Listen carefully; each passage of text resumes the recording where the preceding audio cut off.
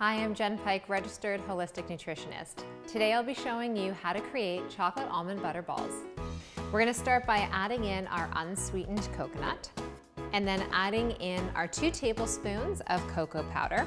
We're going to add in our tablespoon of organic coconut oil and then adding in our teaspoon of lucuma powder, half a teaspoon of organic vanilla, about a 1/4 cup, maybe a touch less of coconut flour, and then we've got our 1 cup here of our raw organic almond butter. From here we're going to add about 2 to 4 drops of the Greeniche liquid stevia.